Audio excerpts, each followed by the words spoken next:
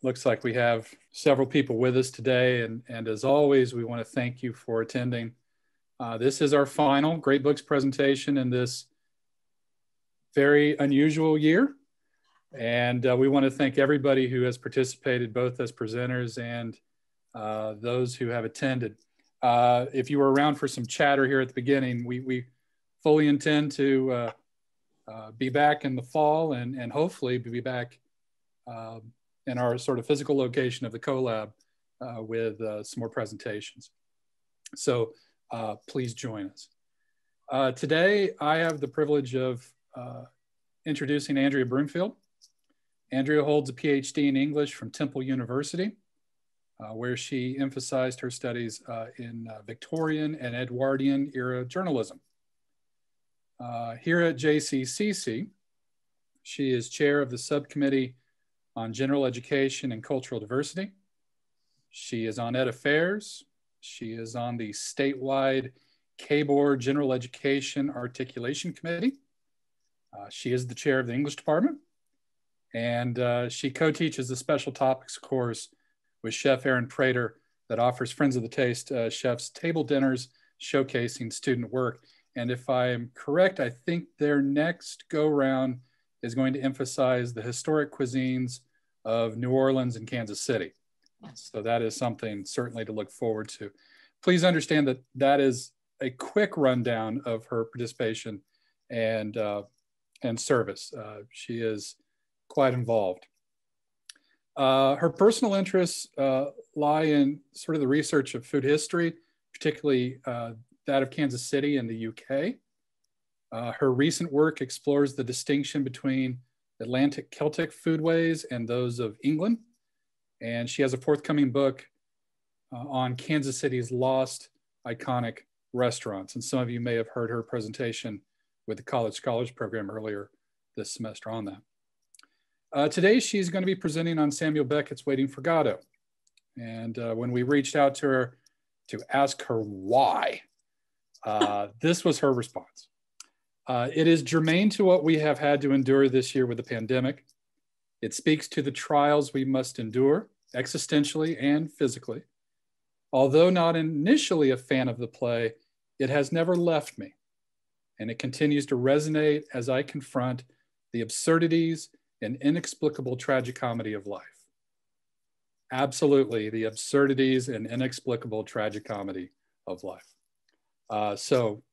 Andrea, presentation's yours. Thank you for helping us today.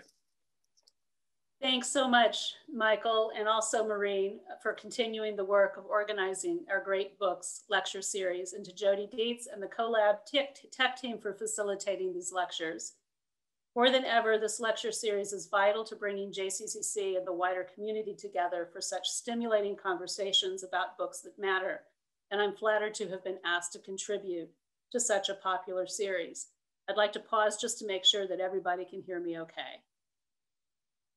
Great, okay. Well, to play off of what Michael said, the first time that I confronted Samuel Beckett's play, Waiting for Godot, I was a full of myself, pretentious and privileged English major. I could move seamlessly from discussions of Chaucer to Dante to Dickens to Wordsworth. I could dissect a text with whatever ism was the most fashionable at the time. And yet Beckett's play left me confused, bored, critical, and sometimes angry. I could not fathom why I had to waste time on it. I couldn't fathom what it meant or why I was forced to study it. And frankly, the professor who taught my 20th century modern literature class at Exeter University in the UK was not much help either.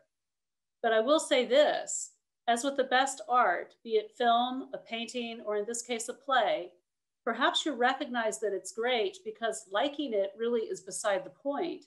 It just comes to you unbidden at various moments in your life as a commentary on or as a salve to the events that consume you. And so when Maureen and Michael first approached me about doing a lecture for this great book series, I did not consciously think of a play that I had disliked all those years ago. No, I thought of the novels that had left a profound and positive impression on me. Jane Eyre by Charlotte Bronte and Middlemarch by George Eliot. Mind you, Maureen and Michael approached me about this talk prior to COVID. We were sitting in my office. None of us were wearing masks. I'm looking at my wall of books. But by the time I had to make a decision, we were in the midst of this frightening, and for some in my audience, actually terrifying event, magnified by months of weather events that result from climate change. And then add to the pandemic and the weather events, increasing racial, economic, and political unrest around the world and in the United States. And unbidden, Waiting for Godot kept coming back to me, urging me to rethink why I was so mystified by that play all those years ago, why I was so angry by its meaninglessness. And I realized that some force was compelling me to go back and revisit this play. Why? Because I had come to a time in my life where I was facing an anxiety and despair and a helplessness that was essential for me to appreciate what Waiting for Godot was really about. And I know that many in this audience will identify with my reasons for presenting on this play today, the lack of expert that I am, because they, like me, have been brought to a position in their lives where, like it or not, Waiting for Godot not only makes perfect sense, but it also comforts and helps us come to terms with what it means to be human, to confront how helpless and scared we feel, to confront mortality. I realized that my initial frustration and impatience with this play resembled that of its earliest audiences. Most of them experienced playgoers, well-educated and privileged, much like I thought of myself all those years ago at Exeter. When it premiered on January the 3rd, 1953, at a tiny avant-garde theater in Paris, the audience was so incensed by the utter meaninglessness of the play that the curtain was pulled after Lucky's monologue in Act 1. Repeatedly in its first performances across Europe, audiences booed and heckled. And at its premiere in the United States, in Miami, Florida, most of the audience left after the intermission of Act 1. And you can see there from this headline from the drama critic from the Miami Herald, what really, I think, gets at the heart of the problem, and it's that word mink-clad. In other words, the audience was highly privileged. In writing about why that initial audience could not understand the play and could not see what Beckett was doing, Martin Esslin in Theater the Absurd argues that it was because they were too sophisticated. They were loaded with expectations about what a play should be and do. I was that audience, loaded with expectations, particularly my understanding of what a play should adhere to. In other words, the three unities, or sometimes called the Aristotelian unities: plausible connected actors, or unity of action; action that takes place in a concentrated period of time, unity of time; action that takes place in a single setting, unity of place. Waiting for Godot does follow these unities, or these rules, if you will. But if all three of the rules are based on the assumption of action, something happening, then what we see is Beckett disregarding those rules. Another reason for the earliest audience's dislike of the play, Professor Nick Mount speculates in his brilliant 2009 University of Toronto lecture, was because the play was entirely without pretense. The language is unpretentious. It's set in a wasteland with one tree, largely dead. And aside from Estragon and Vladimir, we only have three other characters: a boy, Lucky, and Pazzo. More importantly, Estragon and Vladimir, Mount goes on to argue, were themselves stripped of all pretense, by age and by circumstance. No youth, no nice car, no house, no money. And thus their circumstances force them to confront head-on what pretenses are designed to distract them, and by extension us, the audience, from doing, grappling with the fact that we were born with our mothers straddling the grave, as Professor Mount puts it.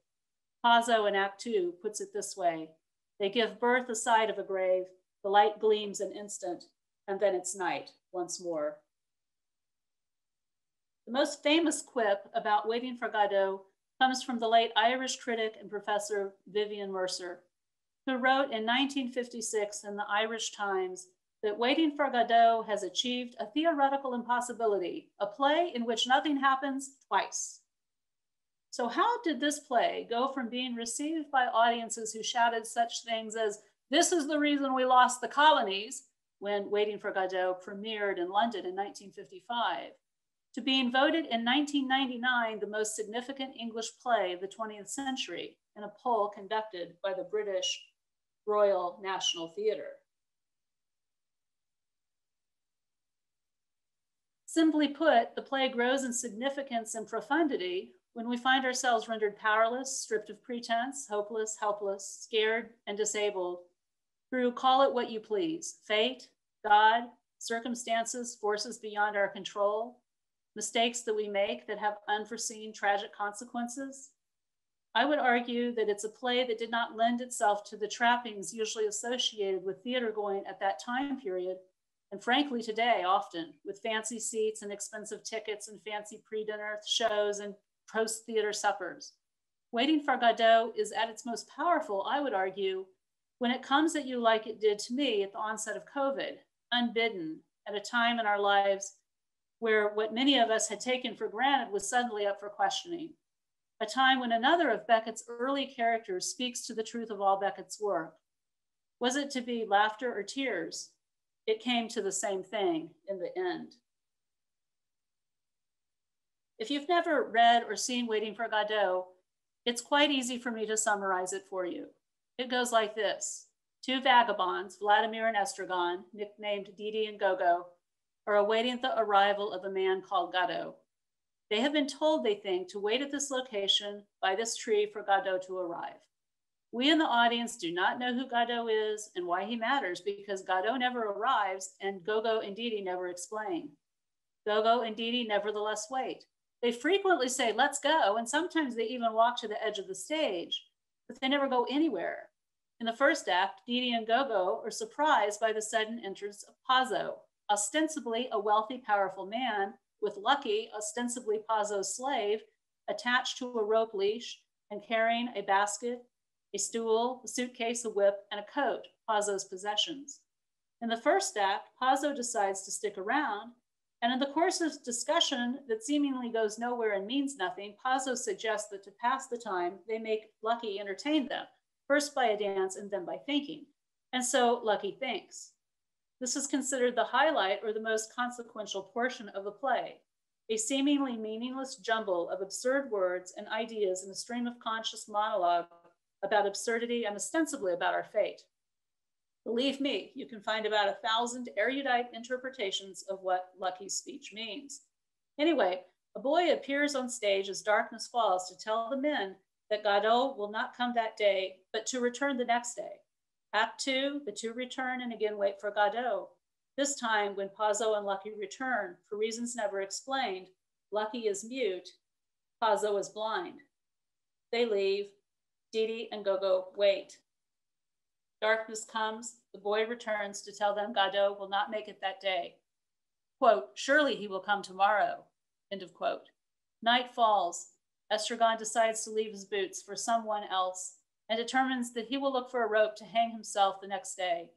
Nonetheless, both men decide that they will return the next day to wait for Godot. They will wait. They will wait. They think they should have gone their separate ways long ago, but they decide, again, that it's no longer worthwhile to do so. And then the last lines of the play read, well, shall we go? Yes, let's go. The stage direction, in parentheses, they do not move. These lines reinforce what Martin Ensslin calls the static nature of the play, echoing back to Estragon's famous line, nothing happens, nobody comes, nobody goes, it's awful. We should rightly think about what those lines mean, why they matter, and how they come to encapsulate so much inaction in the play. But first, it helps to know a little bit about Beckett himself. When he was asked to describe his childhood to his first biographer, he called it, quote, uneventful. To say I had a happy childhood, I could say that I have a happy childhood, although I have little talent for happiness. He was born in the Foxrock suburb of Dublin to a well-off family. They were Anglo-Irish and had almost nothing to do with the Catholic Irish that surrounded them. He was educated at Portora Royal School, a school that Oscar Wilde had attended earlier, and then Trinity College, Dublin. It was while he was in Dublin that he became ensconced with the Dublin theater scene. That's really important to take into account because Dublin was the epicenter of theater, and it had all kinds of theater, all of which Beckett really took in, including classical Irish theater, Irish national theater, as well as vaudeville and slapstick. He moved to Paris, but returned to Dublin in 1931 to finish a master's in French at Trinity College. And then he settled permanently in France in 1932. Of course, that sounds nice and easy, but as we're going to be talking about in a bit, this was an incredibly important time in his life as an artist because of the war. He received the Nobel Prize in Literature in 1969, and he's buried in the Montparnasse Cemetery in Paris. In terms of the play itself, it first premiered, like I told you, in 1953, and it was originally written in French, but because Beckett was bilingual, he also translated his French play into English. And I appreciate this fact because with all of Beckett's work, there's not a translator that's actually in any way interfering or misinterpreting what Beckett wanted to say. In terms of theater of the absurd, I like this comment by Nasrullah Mambrel, who writes that the play was the first truly successful play in a genre known as theater of the absurd. And like other absurdist plays, it asks a serious question: does the human condition have meaning? And I would stress that what matters the most is the effectiveness of how this question is asked and not the artist's attempt to provide any answer to it.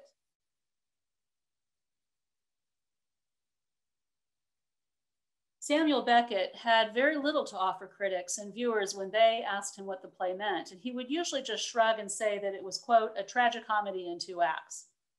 Again, the focus is on an utter lack of pretense from this playwright of stripping meaning down to only the 2 things that remain when there is nothing else. Professor Mount elucidates, what laughter and tears have in common is that they dissolve pretense. They cut through poses.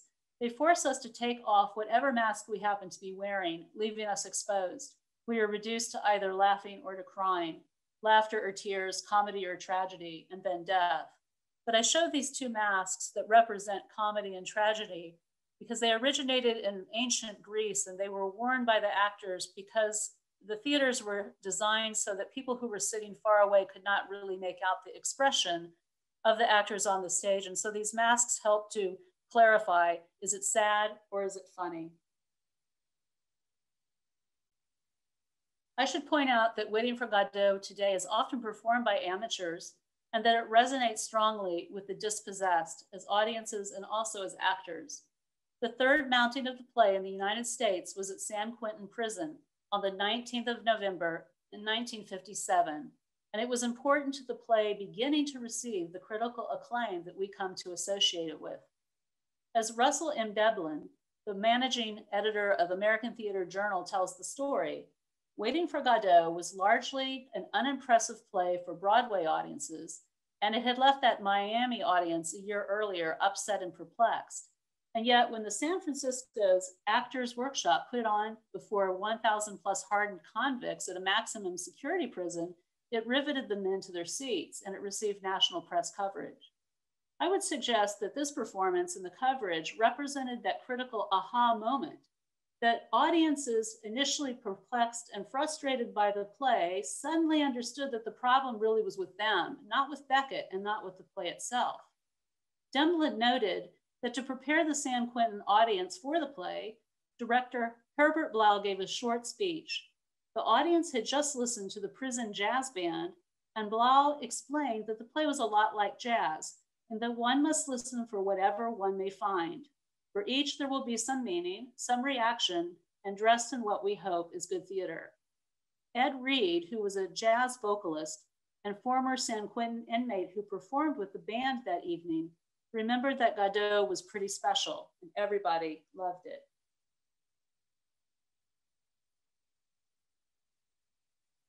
The decision to stage this play really had to do with logistics, because it wasn't possible to bring women actors into a maximum security prison.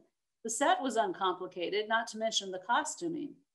I think that today it's a given that the play resonated with the convicts because they identified powerfully with the notion of waiting around for nothing, of the futility of action when there was no place to go. And yet repeatedly in this play, there's also the chance of hope, of redemption, and the importance of companionship and love that manifests itself. I'd always liked the idea of trying to bring in some clips to listen to, but I'm always afraid that I'll screw up the technology. But I think that this particular passage in Act 1 illustrates that issue of companionship. Vladimir, when I think of it, all these years, but for me, where wouldn't you be? You'd be nothing more than a little heap of bones at the present moment. No doubt about it. Estragon, and what of it? Vladimir, gloomily. It's too much for one man. Pause, cheerfully. On the other hand, what's the good of losing heart now? That's what I say. Beckett wrote Waiting for Godot shortly after World War II.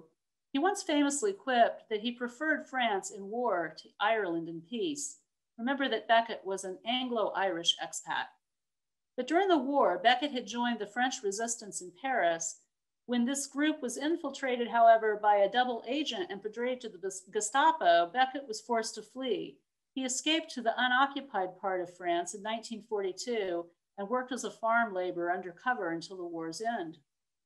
Now, I cannot imagine a more desolate and hopeless time than living through the Nazi occupation of France in World War II, and undoubtedly Beckett's experience had a profound impact on the man as an artist. Having said that, Beckett as an artist was one of the most circumspect and disinterested consumers of his own work, more annoyed and sometimes amused by the contortions that critics and literary scholars would go through to read his plays and understand them, especially Waiting for Godot. Again, it helps to stress what director Herbert Blau had told the San Quentin convicts: one must listen for whatever they find. For each, there will be some meaning, some reaction, and dressed in what we hope is good theater. Another set of performances that took place in November 2007 in New Orleans' lower Ninth Ward had significant parallels with the San Quentin performance in that the audiences were, through circumstance and a nasty twist of fate, in the best possible position to appreciate Waiting for Godot. The best retelling of these four performances is by actor Wendell Pierce. Some of you might know Pierce, best known for his role as Detective Buck Moreland on HBO's hit series The Wire, and who is a native New Orleanian and author of the fascinating memoir Wind in the Reeds, A Storm, a Play, and the City That Would Not Be Broken. Pierce explains how the New York visual artist and publisher Paul Chan visited the lower Ninth Ward 2 years after Katrina and could not get Waiting for Godot out of his mind. Well, no wonder. Hurricane Katrina literally destroyed wide swaths of the Gulf Coast, including Florida, Mississippi, Louisiana, and especially New Orleans, when on the 29th of August, a storm surge caused 53 levee breaches. When the Mississippi River Gulf outlet breached its levees in roughly 20 places, most of eastern New Orleans flooded. Compounding the tragedy was the breach of the 17th Street Canal, the London Avenue Canal, and the wide industrial canal, thus leaving 80% of New Orleans underwater. The industrial canal was a vital artery for shipping to Lake Pontchartrain and two other canals out into the Gulf of Mexico. As Pierce put it, a darkness fell over New Orleans that was so intense that no light could overcome it. Hundreds drowned as a 20-foot wall of water flattened everything in its path. In moments, 14,000 African Americans, some of the poorest in New Orleans, ceased to exist in the lower Ninth. Nobody understood the truths of Waiting for Godot, Pierce writes, better than the survivors of the lower Ninth. Even though Katrina was 2 years out, the Ninth Ward remained a void when Chan brought the classical theater of Harlem's production of Waiting for Godot to the Ninth Ward, where Pierce played the role of Vladimir. The Ninth Ward production was staged in what was now a wasteland: broken concrete, litter of twisted signs and posts, houses collapsing or literally gone, no businesses. The November 2nd, 2000 performance brought 600 people from all over New Orleans, from all walks of life and all races, who were fed free gumbo. When the show started, the Rebirth brass band began to play as people were led to the bleachers. Pierce remembered that the play was literally the only sound and sight of light in the oppressive void that surrounded them. Pierce added that the drama about two tramps waiting in a wasteland for a savior who may or may not come was likely the only piece of expressionist art that could speak so lucidly to this audience's situation. What made these lower ninth ward performances so powerful, Pierce wrote, was the synergy between the actors and the audience. As he recounted the experience, actors and audience experienced the rebirth of life and hope. I would ask, is it possible that Beckett designed this play to do precisely that? I come continually back to Vladimir's question, what's the point of losing heart now? In other words, are we as a society actually better off giving up? I would argue that Beckett and his characters say no, in spite of the absurdity of life as it plays out. How then might this play, Waiting for Godot, and the characters' plight have a bearing on the way we cope with COVID? Certainly the tremendous uncertainty of COVID and the pain and futility that it has brought along with it has put us in the best possible position to resonate, and I dare say find some comfort with the play's message. It certainly brings home to me the absurdities and foibles of people trying to be their best, trying to figure out what to do and how to respond to a force, a hurricane, or a pandemic without any clear sense of direction. And frankly, Waiting for Godot helps me cope with the absurdities that I've had to confront because it just makes me laugh. The play incorporates Beckett's love and understanding of vaudeville and slapstick as much as it does his understanding of modernism and highbrow literature and the avant-garde. The play, in other words, simply articulates the absurdities that are part of human life. It does not try to solve or explain those absurdities away or anything like that.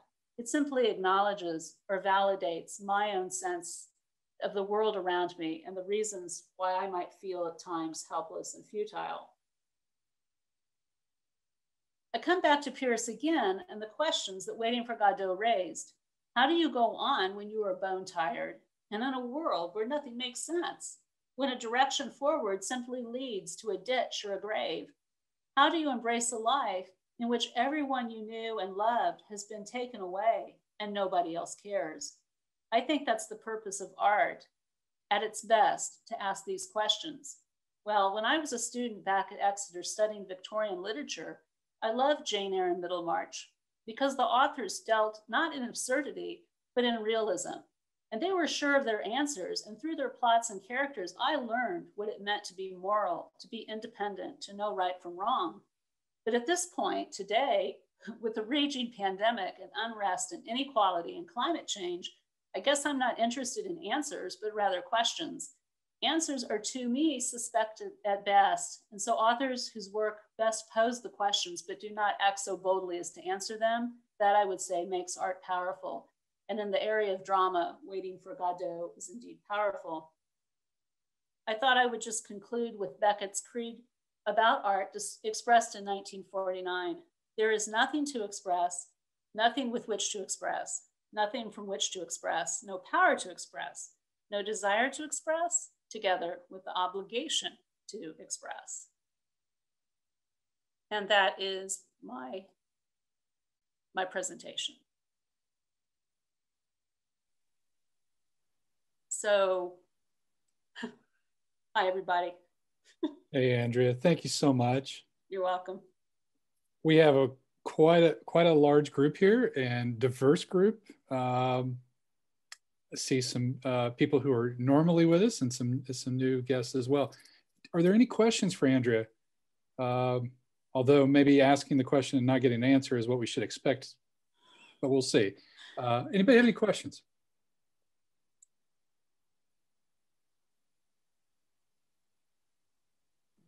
I'll start with all of the with the warm reception that the first productions received. How on earth did it continue to be produced? Well, the San Quentin production, at least in the United States, was pretty early into the various premieres that were going around. And I think that there was a sense in Europe and also on Broadway, where it was in performance for a time, that people were rather intimidated to just show all out frustration. In other words, maybe they felt like they were, if they did that, they were being duped, that, you know, they were showing themselves to be not as sophisticated as they thought. But in terms of the United States' reception of the play, it was the performance at the prison that really forced people to pay more attention to it and to consider that it was the audience's reaction and their circumstances in life that made the play viable to them. And why would it not then make it viable to people who were in similar situations when they felt helpless and futile and powerless? So you're saying that in Europe, really, it was an issue of the Emperor's New Play. That probably, and because I mean the performances, at least in the research I've done, particularly in the UK, it was poorly received, and oftentimes there were hecklers in the audience. And I think that at the London premiere, where somebody shouted, "This is the reason that we lost the colonies," it was that same performance when there's this famous scene in Act 1 where the two gentlemen look for something to hang themselves with. And somebody in the audience shouted out, "For God's sake, give them something to hang themselves with." And, you know, so it created vaudeville within the actual audience itself.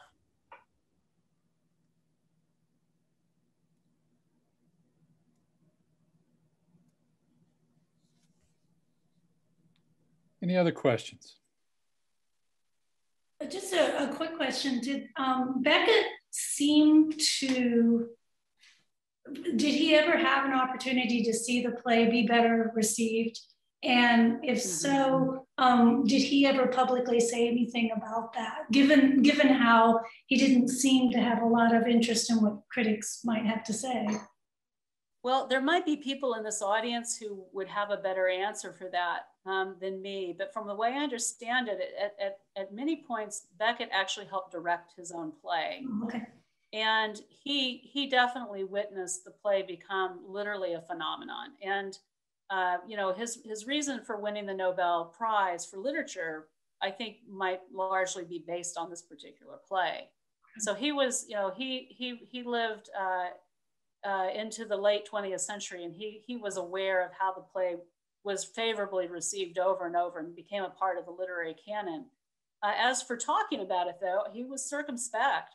He really had, he was such an unpretentious person to be a Nobel Prize winner. And he would just often shrug his shoulders. And you know, I think he wrote the play very quickly on a child's, in a school child's exercise book. He scribbled it down, and I don't think he really gave it a whole lot of thought.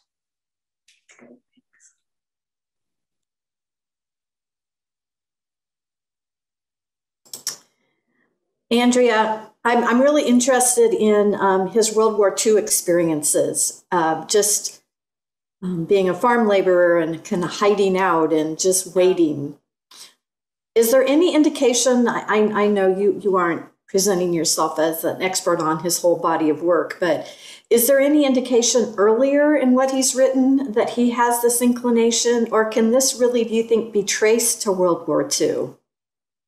Well, I'm going to go back to a quotation of his that came, it comes from a series of short works, Jeanette, called More Kicks Than Pricks from 1934.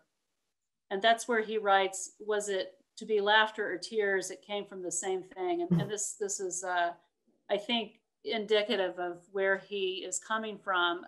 1934 is not a time of war by any means, but it certainly is a time of tremendous unrest that's building in Europe, particularly in Germany, and also with the Great Depression. And of course, this is a worldwide depression. But I think that Beckett also, he didn't have a happy childhood, or he felt like he was not a happy person. He had a really strange childhood. Again, I'm not an expert, but from the biographies that I've read of him, he dealt with an awful lot of struggle that came from his own family life, and then ultimately from living in what he felt to be a very repressive country, that being Ireland. And the fact that the Catholic censors would oftentimes take so much out of works of literature, including drama, rendering it meaningless. And so I think that there were many points in his life where he felt the absurdities of his existence, but there's no doubt to me that the Nazi occupation of France and the hopelessness that was that period would have definitely come into play in his understanding of theater of the absurd. Thank you. Nice to see you. Thank you. I think similar to Jeanette's comment or question, I was thinking at the same time of Albert Camus' The Myth of Sisyphus. And I thought, I actually just very quickly looked it up to double check the date. And so I'm surprised that there was not a more initial in-depth reflection on those same types of themes when the play was first performed. So that was just more of a comment than a question. Yeah, it's an excellent observation.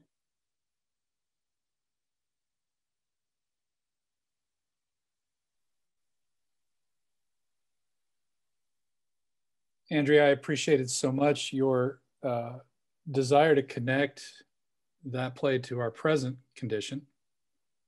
And I couldn't help but think whether it was the performance in New Orleans or the performance at San Quentin, that those audiences were able to be an audience. Mm-hmm. And that maybe the thing that separates their situations from ours is that we have to do this way, mm-hmm. right? That we can't be shoulder to shoulder with somebody and share that viewing. So, I mean, do you think we're going to be looking to art for some utility, or do you think there will be something born out of that with our current situation? It seems that there are many performances of Waiting for Godot going on right now in many different strange, absurd configurations, including Zoom. You know, I can't think of a better play to illustrate the craziness of what we have had to endure. I imagine that there's a real uptick of interest right now in Beckett because of COVID. But you know, that's just my speculation. But I didn't mean to look up where the play was being performed or anything like that. But of course, I Googled it a lot to try to get ready for this presentation. And I was astonished at how popular the play is and how many places are preparing to perform it coming out of COVID. That's another thing. In other words, you know, you can get tickets to what they assume will be a live performance by the summer even. The ultimate gamble. Right. Are there any other questions, observations?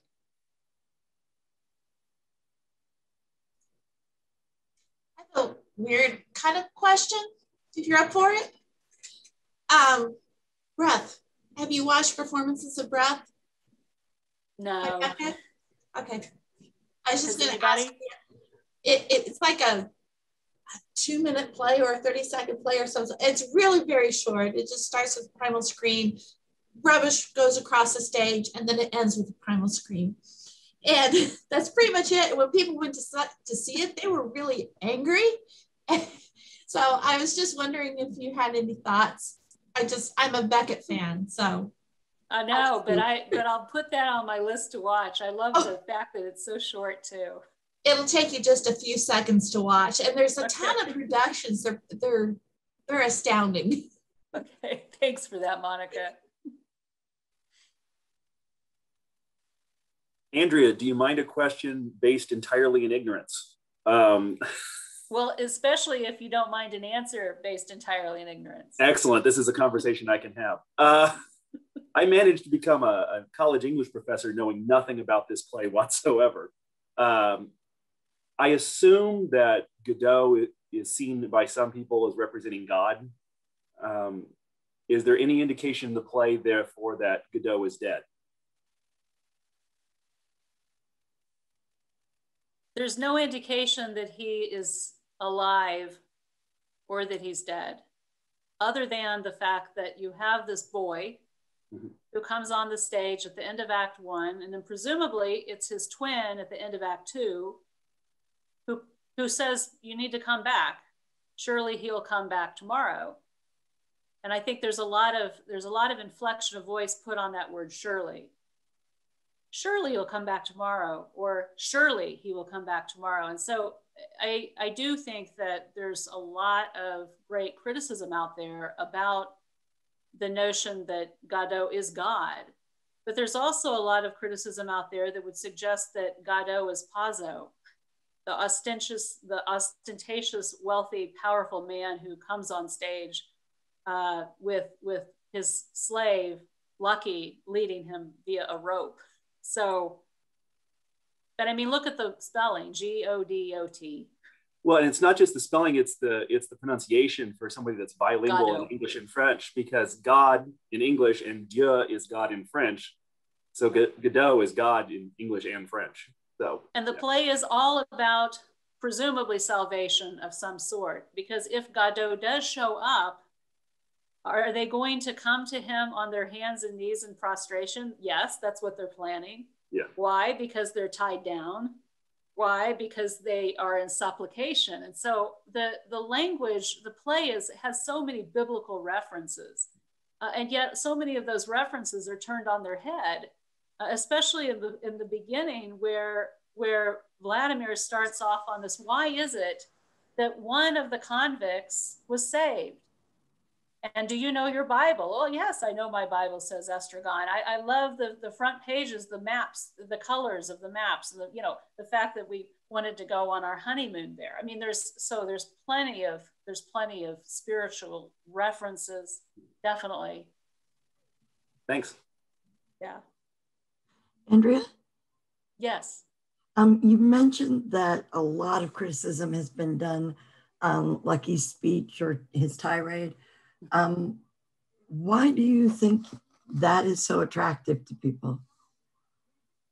Well, and of course, Maureen, you probably know it better than me because you were going to recite it in Irish for me drunk, right? So I think that it has so many resonances with the stream of consciousness that would obviously be associated with James Joyce, who was a mentor to Samuel Beckett. And when you take apart the monologue and you really begin to look carefully at it, it seems like it has a lot to do with what Dave is talking about religion and spiritualism and salvation. But it's so incredibly funny as well because it has so much body humor in it. It's kind of like the Carmina Burana, that if you really start to take it apart, you can see lots of allusions to sexuality, to bodily function, as well as highfalutin language that's mixed in with various gibberish that would represent stream of consciousness.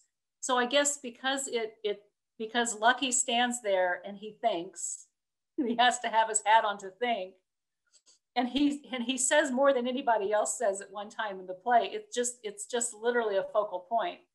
And it draws the audience in, and I can't imagine not wanting to try to analyze what it could mean. And so it lends itself to lots and lots of interesting interpretations.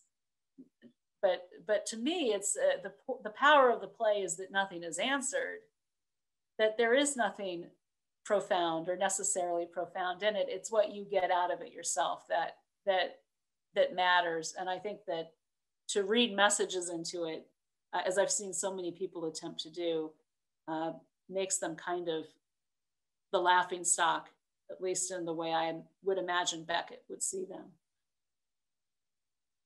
Are there any other questions, comments?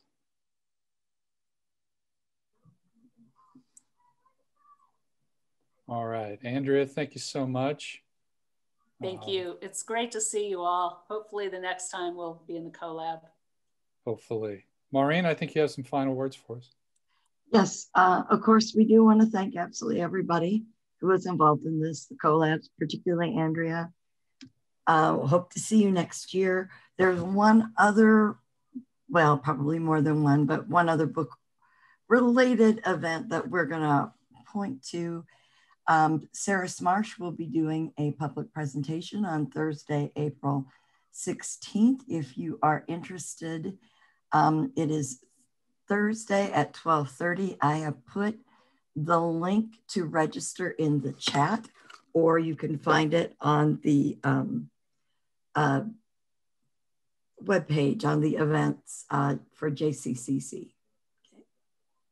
And that, thank you very much.